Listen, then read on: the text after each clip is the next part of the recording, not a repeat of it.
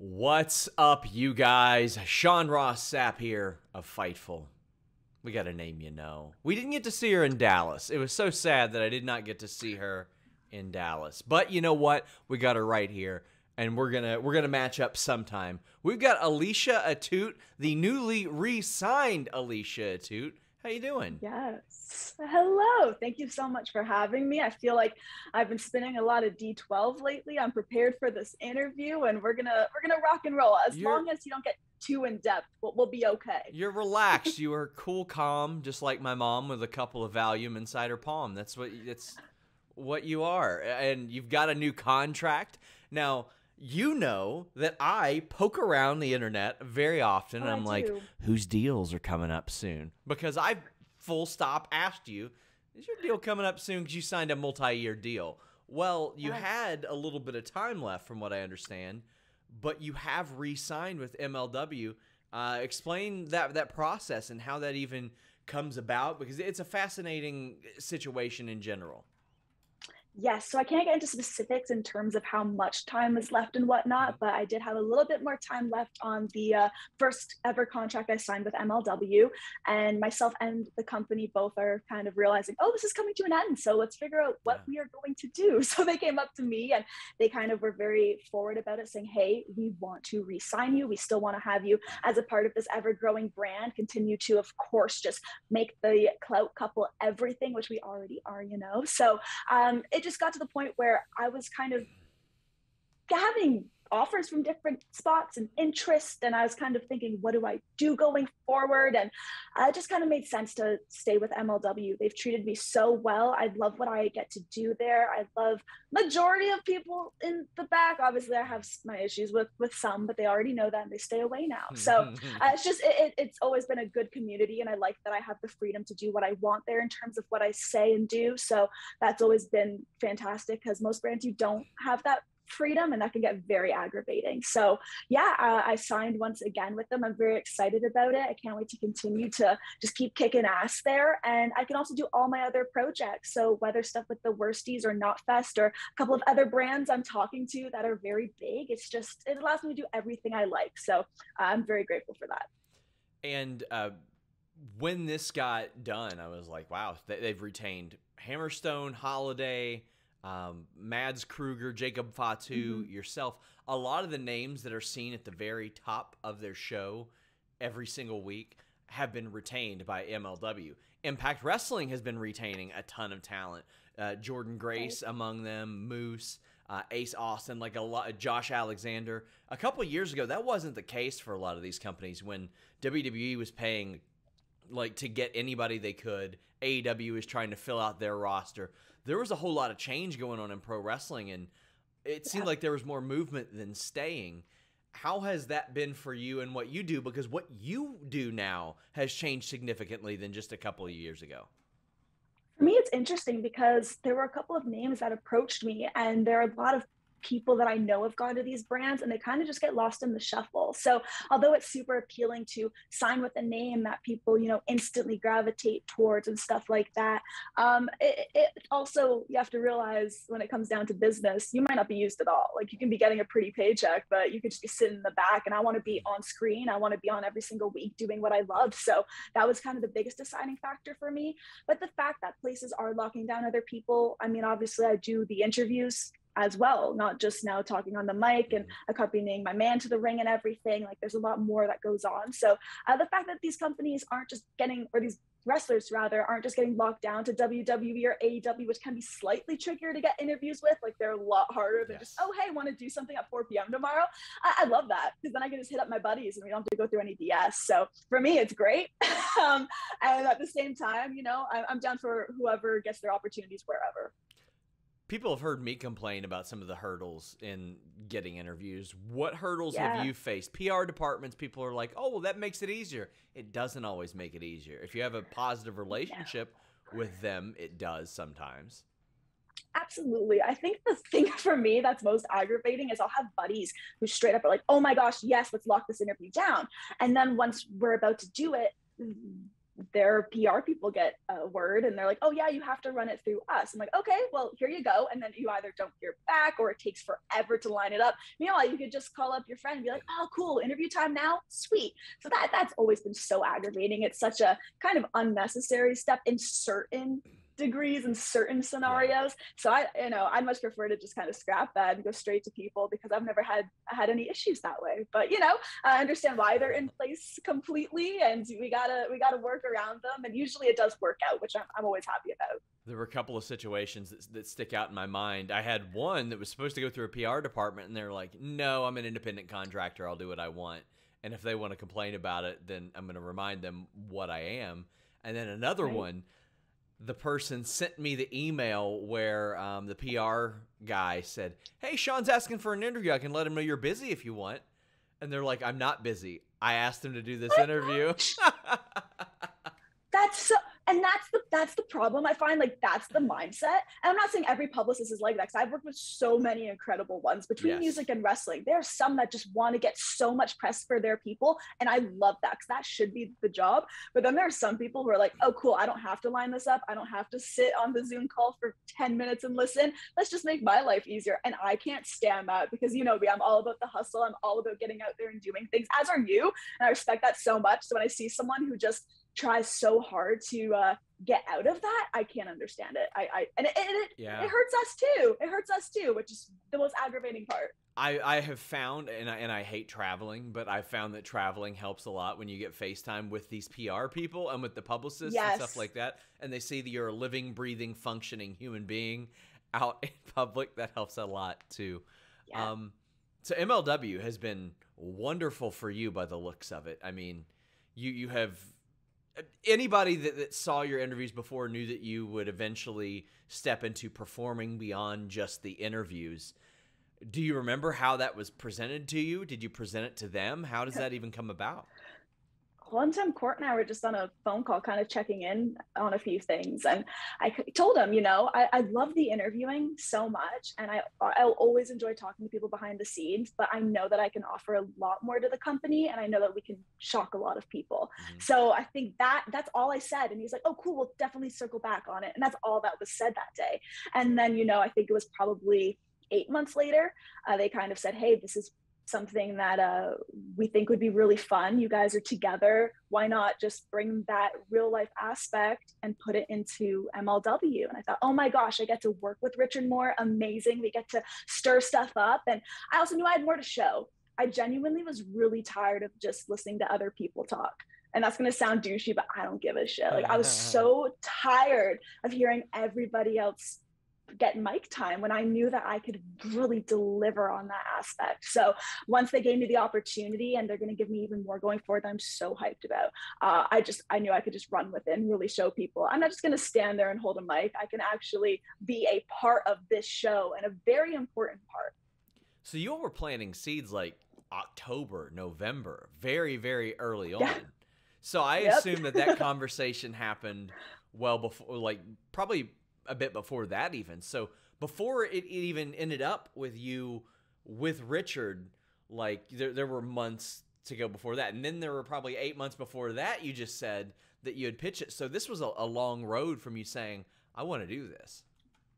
Yeah, I think it was also because at the time the interviews were doing so well. Those segments, when they'd air, a lot of people in the chat, because I go in there sometimes just to see what's up. I like I'm a very analytical person, so I like knowing what works and what people like. Yeah. And so seeing any time that I'd come up or have an interview, people got hyped about it. That had me so excited, and I realized, oh, okay, they like when I'm on the screen. That's a good sign. And so from seeing that for so long during those in between months, I think the brand saw it too, and it takes a lot to put an interviewer on every poster, to push them that much and have faith that people are going to care. And luckily, whether they love to hate me or hate to love me, it's working, and I'm super, super happy about that.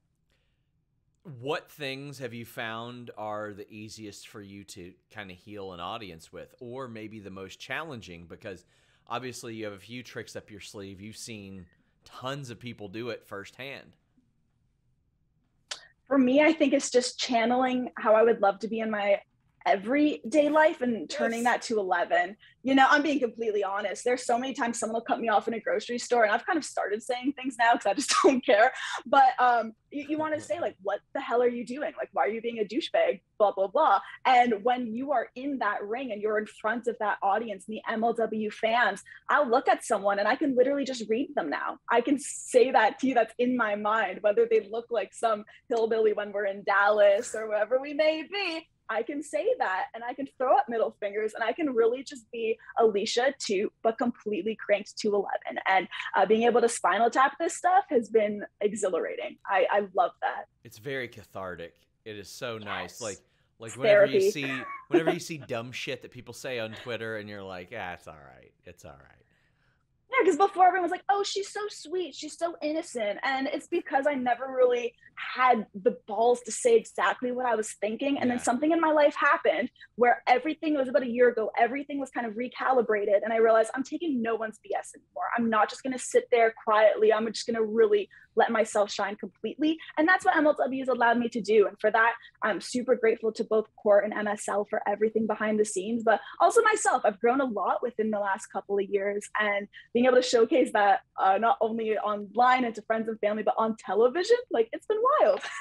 I've found that if people know that one person gets an inch, everybody else takes a mile. Like, that's how it always goes. And if you don't keep the certain people in check, then everybody's just going to try to take advantage of you. And I love seeing this edge of you, this part of you come out on television, because it's working exceptionally well. What kind of feedback have you gotten from people backstage? Because you've had relationships with these people for a very long time, and now they're seeing a different side of you.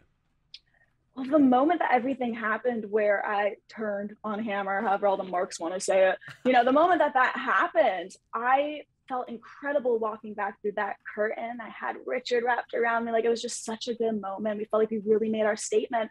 And I had everybody coming up to me, from Alex Kane, EJ and Duca, Emilio in the back. Like, all the boys are like, what just happened? We did not expect that. Like, they had no clue what was about to go down, but they did know my frustrations in everything going on within the dynasty and MLW, and how I really wanted my voice to be heard more. So I think they were shocked, but they were also kind of proud, because I have incredible relationships with a lot of the guys in the back. And the thing is, even though people are seeing a new side of me, I won't treat you terribly unless you've crossed me. So, I'm not just going to walk up to someone and slap them across the face unless they deserve it. So it's kind of that new dynamic where they were really proud and hyped, but they were also very confused and thinking, wow, okay, so this is happening going forward. All right. It kind of shook up the locker room. And for you to get offered and sign a new contract after this big switch, that has to just shoot your confidence through the roof, because that means they like what you're doing. It's good, and they want more of it. So, I mean, after years of doing, I don't want to say the same thing, because you did a lot of different things, but right. But years of being the interview queen, now you're performing every single week on TV, and they're like, yeah, we want more of that. How does that make you feel? Damn awesome. Feels great. It's so different. It's a complete 180, and seeing that the reaction has been good, no matter if they're booing, they're cheering, they're screaming your name once you walk through that curtain, knowing that their reaction is there, that means everything. And it just kind of lights a fire under you even more to go out there and perform to your best every single time and really put on a show while making your mark. So knowing that's working for the fans along with the people who hired me and brought me into this brand, I mean, it feels great. It really does. You mentioned that you don't take issue with someone unless they've crossed you. Selena De La Renta's crossed you a few times. She definitely has, but I do think the thing with her is that she tried to make things better. Meanwhile, Hammer's just a dipshit who doesn't know what he's doing. Like, he hasn't tried to reconcile at all. He hasn't admitted his mistakes from the past. So there's a big difference there. Plus, with her, we've realized how to really make money off one another, and deep down we're businesswomen. Like, that's what it comes down to. You can get Hammerstone some sexy lingerie, and next thing you know, to see that. Come on. Even him switching from his jeans to these trunks now, like, it's just repulsive. No one wants to see it. Wow. Are you saying that he looks bad in trunks? I didn't say that. I think you just said that. So I was disappointed when I popped on a live with you and Selena De La Renta. I just commented something. She also did not know D12, which is, of course. But Worsties, tell us about it. Oh man, I mean, it's my best worst friend and I just causing havoc and doing crazy, embarrassing things, playing video games, doing really hot photo shoots. Like we do everything that we want, and it's been so empowering and so much fun. And at the end of the day, we are just working tirelessly all the time to make our content even better. So if you guys like laughing at things, if you like pranks, skits, if you like wrestling stuff, we do a lot of in-ring things. She's teaching me how to wrestle. We have a segment called Teach That Move where she literally walks me through it all, does it to me, and I have to reverse it on her.